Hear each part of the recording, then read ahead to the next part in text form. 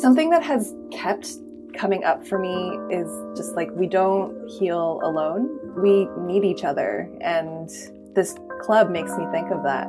We could create alone, but why not create with other people who are also creating the same thing? It just makes it that much more delightful and fun and fulfilling. Having a group is exponential to growth because we're not designed to do it alone. Welcome to the GRACED podcast, a space for everyday magic for your everyday life.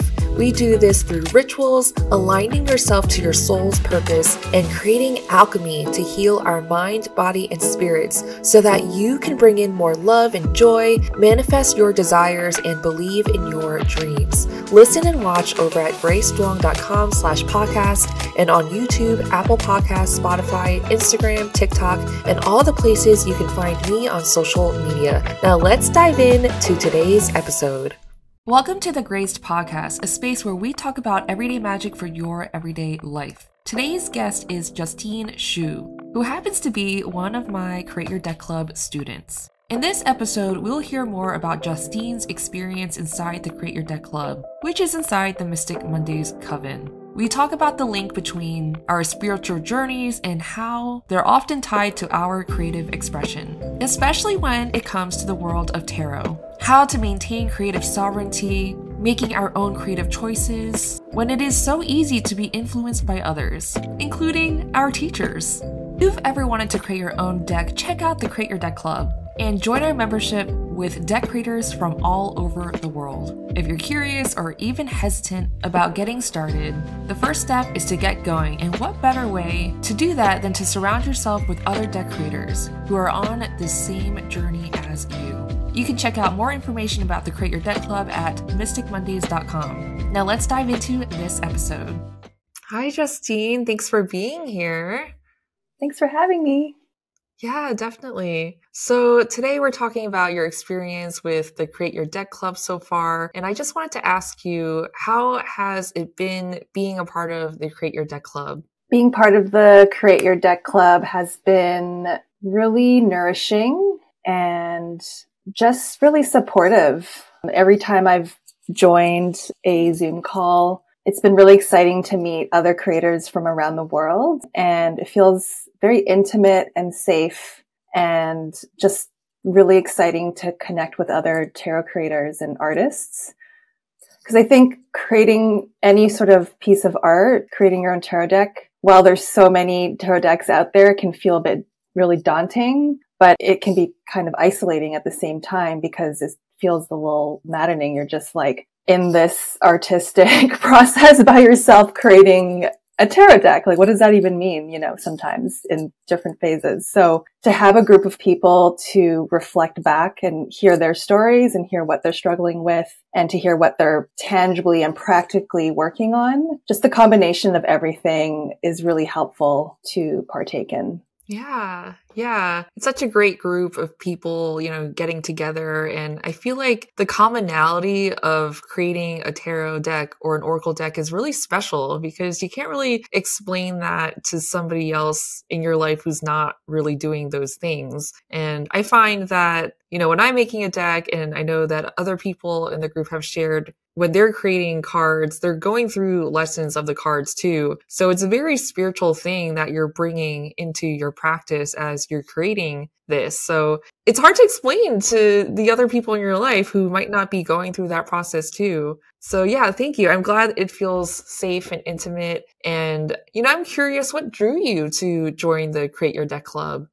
Well, I've been following Mystic Monday for years. I don't even know how long, but it feels like a very long time.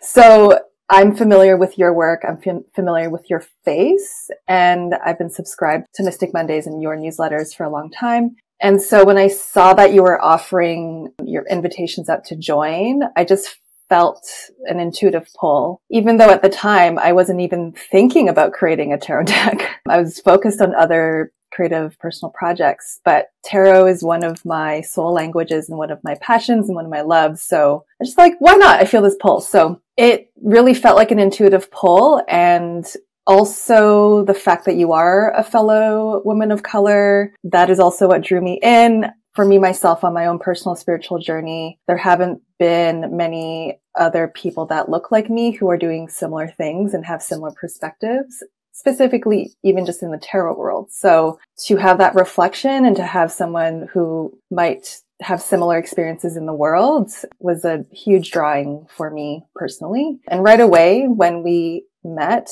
I could tell that the way you hold space for people, just how grounded you are in your approach and how you just really respect people's spiritual sovereignty, which is really important to me. I knew that this was a really important group to be a part of. Oh, I love that. That warms my heart. Yeah. Spiritual sovereignty. Can you tell us more about what that means? Yeah, it's something I've been thinking about and really exploring and diving deeper into the last few years. I grew up with a heavy religious background and kind of broke away from that in my early 20s and kind of shut down spirituality for a while there. And it was actually tarot that brought me back in, and it was a little portal that brought me back into spirituality. So where I'm kind of currently at with my own spiritual journey is I think it's just important to really acknowledge and recognize one's own spiritual authority and your own wisdom that each of us has. And I think that's what draws me into tarot. And reading tarot for other people or working with tarot is like, I'm just a mirror and I just reflect back what you already know. And these cards and interpretations just help bring that out. And I think the more people who are in their centers, therefore in their spiritual sovereignty and authority, can then kind of be better citizens of the world. Like we can actually be better collaborators and work through hardships together, the struggles, in just like a more cohesive and aligned way.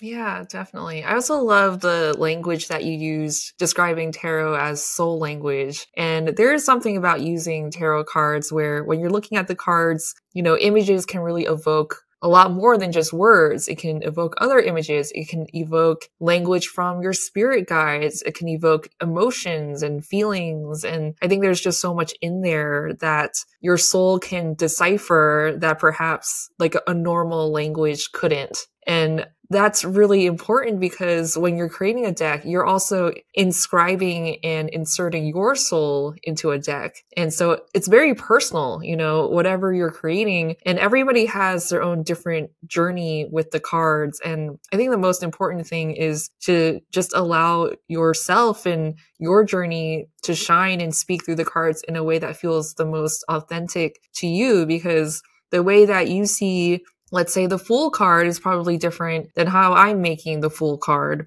Even though there's so many different expressions of tarot decks nowadays, each one still has a special voice and a special gift to share because it's sharing a piece of you that can then help somebody on their journey, whether it's a past version of yourself that you're making this deck for, which I find a lot of people tend to make cards and decks and other, I think, spiritual kind of products for a version of themselves that needed that didn't have that. So beautifully said. I think that's been a major takeaway in the last few months through the Tarot Deck Club is that, I'm creating this to get to know myself, as well as creating this as a service to people who see things the same way or need things the same way that I do. So it's like, I just love tarot in that you can just work with it in so many different ways. There's a standardized aspect to it, but in no means is there any dogma. And so again, it really invites people into their own spiritual sovereignty to get to know their own version of intuition and their own gifts. And, like the Fool card, it can appear in one season in your life and be interpreted in one way. And then 5 years down the road in a different season in your life, be interpreted in a whole different way. So that alone is fascinating to me. And how something I also have really taken away from the club is how healing the process is in creating your deck. Because when I first joined, I was like, I don't know if I should be doing this right now. And it's personally, I've been working through so many scarcity wound, not being enough. I don't deserve to create a deck. There's so many decks out there. What do I have to offer? So you would think joining a club of people who are also creating their own deck, there would be some level of competition or comparison, but that has not been the case at all. If anything, it's like expanded my perspective on everything to allow for a more abundant mindset, and that there is enough for everyone in this world. I truly do believe that. And it's something I want to keep carrying because I think it's important to energize that. And seeing how all of the unique people in the club have their own versions and goals and intentions with what they're trying to produce or create. It's just like, it blows my mind. Like, yes, there truly is enough for everyone, and multiple decks can feed so many people because we're all unique beings. So why wouldn't these tarot decks also mirror that? Yeah, that's a really beautiful way of sharing that. And I really feel that too. I feel like everyone has a unique perspective of looking at something. And that is a really cool thing about tarot, is that the Fool card can transform no matter what phase you're in. You know, you can look at that in a different way when you're in a different phase of life. And I feel like that's part of the transformative part of tarot that people can use their entire lifetime. So how has being a part of the Create Your Deck Club helped you in your deck creation process or in life in general? It's a good question. Joining the Create Your Deck Club was also a commitment to my own artistic practice, also a commitment to like maintaining an abundant mindset. So it's a commitment to show up how I truly want to be, which is as an artist. So, you know, when I first initially joined the club, I wasn't sure, like I didn't have any ideas of what this deck even was going to be. I thought I was going to create a tarot deck. But what has actually been germinating has been maybe potentially more of an oracle deck, which I'm very surprised by, but I'm just kind of going with it. So it's just helping me hold space. The Create Your Own Tarot Deck Club is just kind of, it feels like just these like pillars, like a safe container that's this beautiful container that's holding space for me while I dream and envision and germinate what this potential deck will be. It could be 10 years from now. Who knows? Because I think that ideating phase, or like that part in the creative process where you're just gathering ideas and like putting together your Pinterest boards or sketching ideas out or just dreaming, it can be very vulnerable and very insular and very sensitive. And I love that personal creative process. But there's something about, I think, creating a tarot deck because it's meant to be shared for the most part. Maybe you could create a tarot deck for yourself and that could be something too. But for the most part, we're creating tarot decks to be shared with other people. So there's just something special about this that even in these initial stages, I'm already kind of opening it up and sharing in ways that I feel comfortable with. That is also feeding the process, if that makes sense.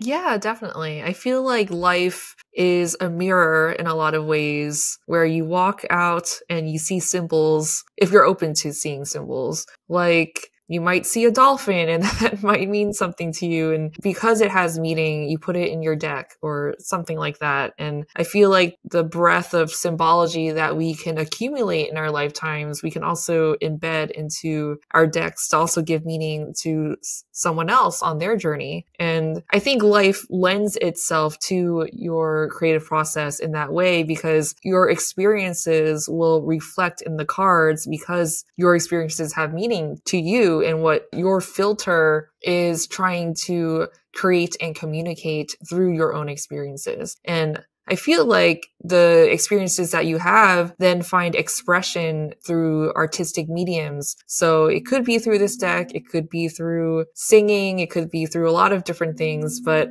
I feel like with a deck, there's definitely an intention of sharing that spiritual journey with somebody else who could also use your wisdom because of your experiences through your cards. And I feel like sometimes when we come into this for the first time, like I feel like the scarcity beliefs of like, whether it's like, well, I don't have time for this, or I don't have money for this, or I don't have enough wisdom for this. Like, who am I to even create my own deck? I think that's very normal, especially if you've never done this before and you want to feel assured that you are on the right path and that, you know, this would be worth your time and et cetera, whatever you want to come up with. Because I think the mind wants to come up with I don't want to call it excuses, but if this is like something you really want to do, and if, you're always going to find a reason not to do something. But if you listen to that intuitive pull like you did, something in you said yes, even though logically you could come up with reasons to not do this, there was something pulling you more towards your spiritual truth or your spiritual sovereignty, as you said, where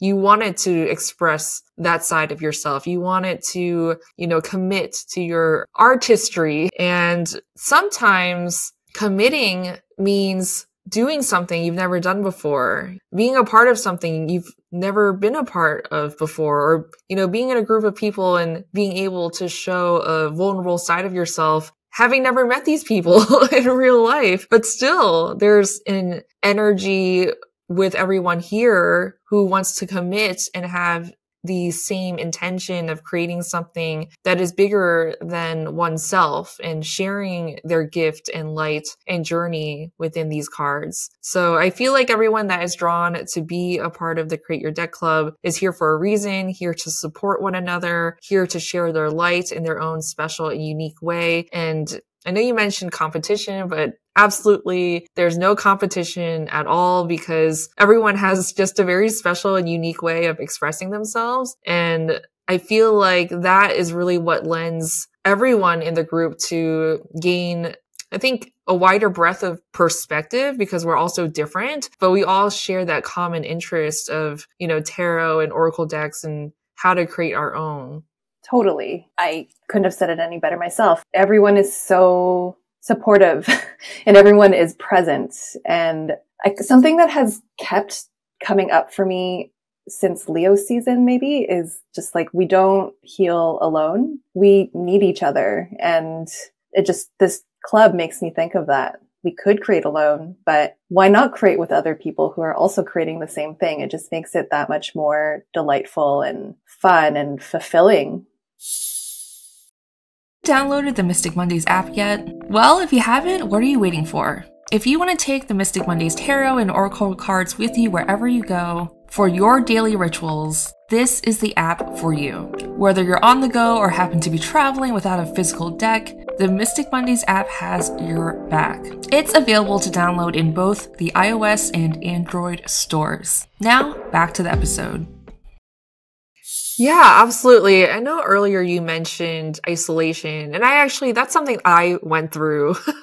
I kind of wish that I had a Create Your Deck Club or a group of people who are creating along with me, because when you are creating, it can be a very lonely process, especially if you're going through some spiritual stuff at the same time and you're like learning the lessons of the cards, and that can be a lot for anyone. And I agree with you. I think going through moments of isolation has also taught me where I'm like, having a group is exponential to growth because we're not designed to do it alone. I mentioned dolphins earlier, and dolphins have pods. And so this is like a pod of people who are gathered together to create something really special. And even though I feel like creating a deck is such an individual journey, because you're really deep in your own process of what you want to express through these cards, but it's also, very group centric in that you don't have to go through it alone. Totally. You don't have to. And it's again, back to agency and choice and sovereignty. Like these are things that we can choose for ourselves. I'm so curious for you, because you've mentioned a few times how you're kind of experiencing or learning specific or all of the tarot cards as you're creating. Are there any cards that pop out or circumstances that pop out when you're creating your first, or actually really any deck? Yeah, I really connect with the Magician card because it's one of my tarot birth cards. And I do notice, like lately, I've been really good at manifesting like food. Like if I'm thinking of a food, it'll just like come into my environment somehow. And I'm like, wow, I definitely manifested that. I just thought about it and it just like came to me. So yeah, with the tarot deck, I feel like, a year before I actually made my deck, tarot reader had told me that I was going to make a deck. And at the time I was receiving a lot of tarot readings myself because I found that to be therapeutic in my own spiritual journey of like awakening and things like that. So it actually took some time for me to plant that seed. You know, the seed was germinating in my brain, like, okay, like I want to make a deck and I'm clearing space and I need time to do this. And so I remember having a tower type of year the following year where like all these things happened that were out of my control. I ended up moving like 3 times without wanting to, security deposits stolen, etc. And I remember, you know, moving into my secure apartment at the end of the year. I locked myself in my apartment in December of that year and I just knocked out the first 22 cards. But I feel like sometimes when you're about to make a major life transition, some tower moments tend to happen. And I think that was it for me, where I think the bigger lesson behind that was really feeling security within myself, feeling safe within myself. And a lot of ancestral stuff can come in. So, you know, I have an ancestral history of people being refugees. Like my parents are refugees. So it's not even that long ago where people were fleeing their homes just to feel safe or just to get away from war or things like that. And I think that when people in our lineage do not face their trauma, then it passes down the lineage. And, you know, I do feel like part of my role in this lifetime is to help clean up the bloodline. So part of the cleaning up the trauma of having to flee different places and et cetera, I think came up that year. But a lot of it, I feel like life throws you things to prepare you for the next chapter of life. So whatever that was, whether it was feeling safe within myself, no matter what is happening around me, not relying on external factors to affect me, because that can happen quite a lot, whether you're, you know, listening to the news or having a reaction to someone cutting you off in traffic. I think it's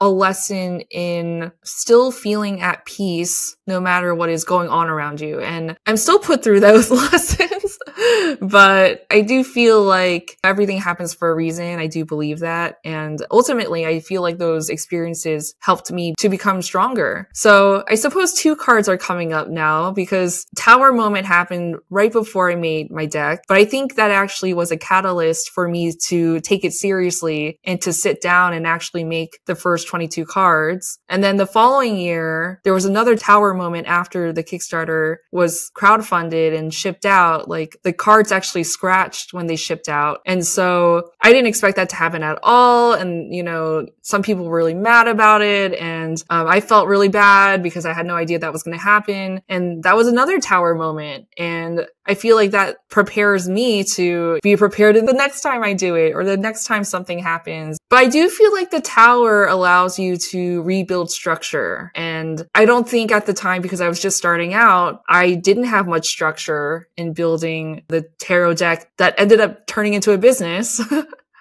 But a lot of this about creating the Create Your Deck Club also is like, I wish I had these resources back then of like how to do this and how to avoid most of your stock getting damaged so that people aren't pissed at you because you didn't know that was going to happen, or how to order a test sample deck so that you could potentially avoid these potential challenges. There are a lot of things that went well in my journey, but there are a lot of things that didn't go well too. And hopefully, you know, the lessons that are in the portal can help people avoid the same type of mistakes that I made. Yeah. Like, I love hearing more of like the in-depth story. I mean, out of your voice, because I know stories are kind of shared in little sound bites across your courses, or we kind of talk about it in the Zoom calls, but to hear it at length and at its depth, I think is very impactful, especially the connection with like the ancestors and the ancestral lineage healing that happens through even just feeling safe in your body and having the privilege and the opportunities to fully feel our emotions and let them go. and so that we can thrive, not just survive, then going through hardships of your own and then passing that on to almost like the descendants or like the people who are walking a similar path and are building that for themselves and their own personal journeys, I guess. So yeah, I really respect the type of work and the way, the approach. You're not just selling products. It's definitely not just a product. No.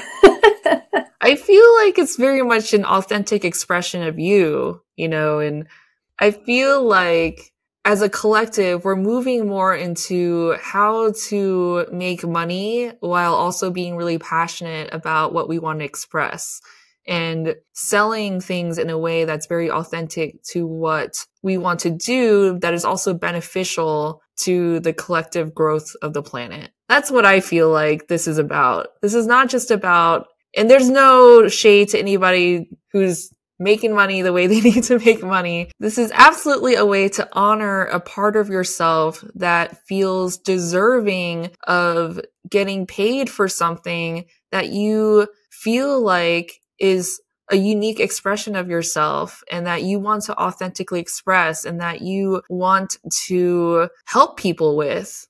And making a deck also, there's a lot of work that goes into it, no doubt.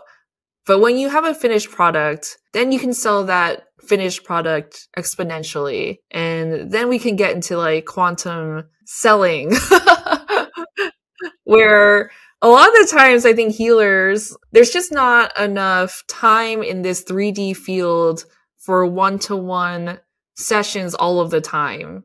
Especially if you want to help people at maximum, where people at scale want to come across what you do in your product and things of that nature. And I think you learn a lot when you do one-to-one type of healing work. However, you are just stretched far too thin when you try to do it for a lot of people for most of your time.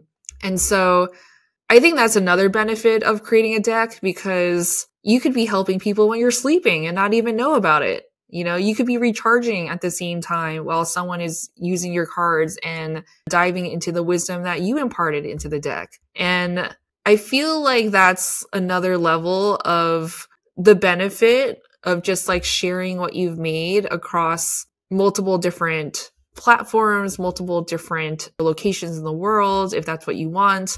Because there's also many different avenues that you can take when creating a deck. There's traditional publishing, there's self-publishing, you could do a Kickstarter. There's just multiple ways you can approach it. So there's also like no one size fits all type of way to make a deck. There's pros and benefits of it all. And luckily I've been in self-publishing and I've also done the traditional publishing route. So I can speak to both of those avenues. Actually, at the time of this recording, I'm actually wrapping up a Kickstarter. So there's differences in the first time that I did a Kickstarter and, this time doing a Kickstarter, because there's a 6-year difference and the platform has changed. I think the landscape has changed as well. And so I think it's important that, just to be aware of what's going on in the world in terms of like how people are receiving decks. I think at the time when I first created the Mystic Mondays Tarot and launched that on Kickstarter, the landscape was different in terms of there just weren't a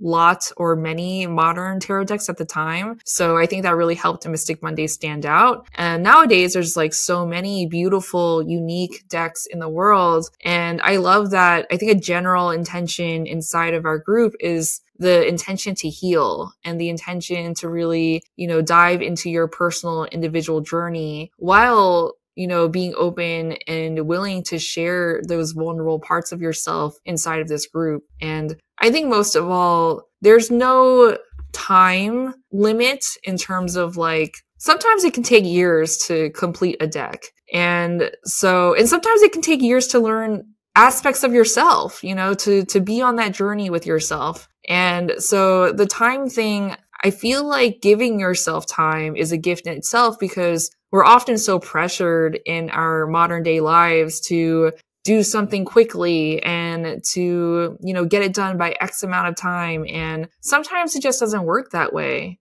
And I think the luxury of being in the Create Your Deck Club is also you have all the time to create your deck the way that you want to create your deck in a way that feels really authentic and nourishing for you. I think that's exactly it. I think the Create Your Tarot Deck Club, the intention of it is around authenticity, because I think especially with so many design tools out there right now, anybody could sign up to, say, Canva, create a tarot deck, self-publish it, and then just say, hey, I created a deck. We all have encountered decks that we really connect with, and we've also encountered decks that we don't really connect with, and we've encountered decks that are just like, you can kind of tell like the essence of it is kind of missing, or like the soul is kind of missing. It's just like a business card or something like that, or like a postcard. It's a marketing collateral. So it makes my heart a little sad that that's where it is, but it is also shows how tarot has evolved in the like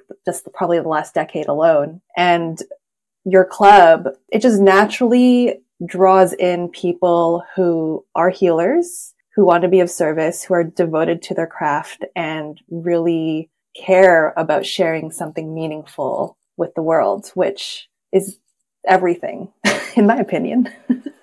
Same.